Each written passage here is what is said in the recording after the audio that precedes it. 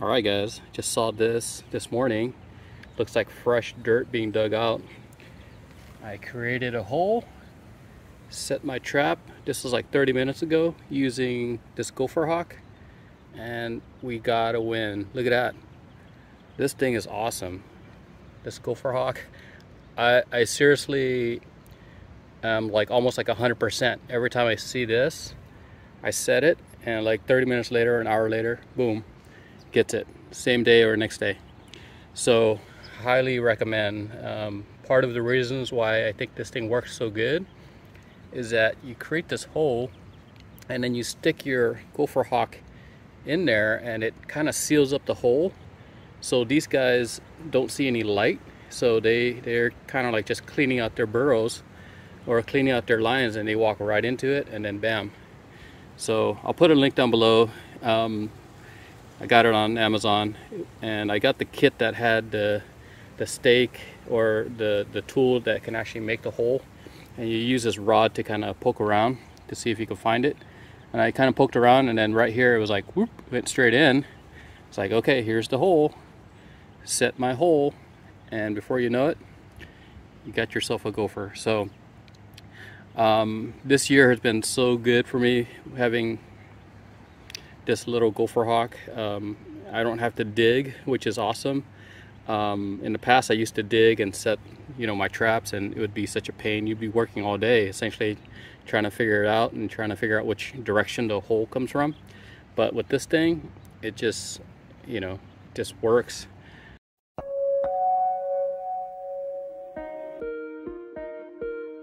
Alright, let me show you what else I did yesterday and today.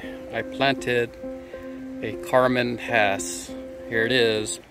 This was a Carmen that I got from Brokaw, and I'm doing it more than anything just to document what it looks like today, February 9th, 2023. So I'll have some video footage of what it looks like today, February 9th, and hopefully in a year from now I'll do another recap of this Carmen from Brokaw and kind of show you guys what this thing looks like.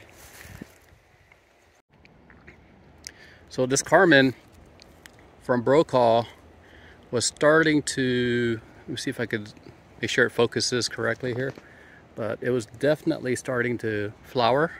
You can see it forming right there.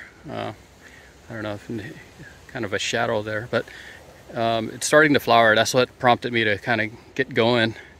And there's more buds over here forming. You can see that. So good time. Wish I would have done it like a couple weeks ago, but it's just a little busy.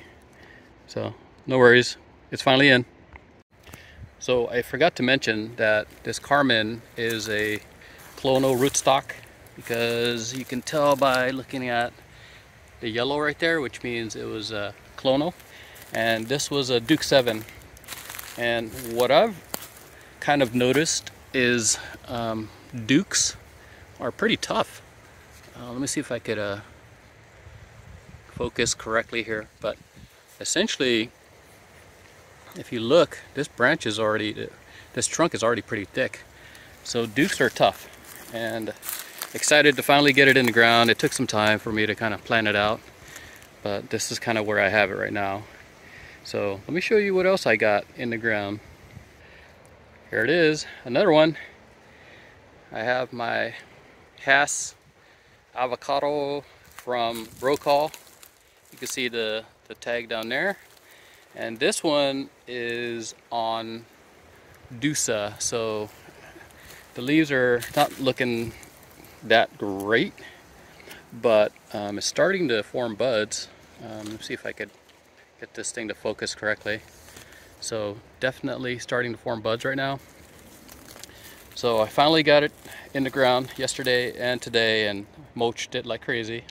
So, and it's raised up probably about 6 inches. So let's see how these two avocados do. So Hass and Carmen Hass, just documenting what it looks like right now. So hopefully you guys are doing good. Just a quick video to kind of document where I'm at, and gotta stay hydrated. Make sure you keep your avocados hydrated and you should be fine. Talk to you guys later. See ya.